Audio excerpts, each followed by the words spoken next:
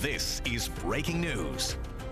One person is dead after a shooting in Fairfield, New Jersey. This happened at this location along Two Bridges Road, not too far from Route 46. We understand the shooting happened just before 1 o'clock this afternoon.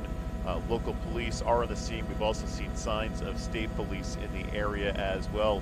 We understand the Essex County Prosecutor's Office is now beginning to take over the investigation. Again, one person shot and killed. It's unknown at this time whether police have a description of a suspect or suspects. A large area of this parking lot has been taped off. We've seen a police K-9 unit roaming around the area as well, conducting a search, and police officers in several surrounding parking lots blocking off access to the area. Again, shooting happening before 1 o'clock this afternoon, location along Two Bridges Road in Fairfield, New Jersey, and at this time leaving one person dead. Jim Smith, CBS News, New York. This has been breaking news.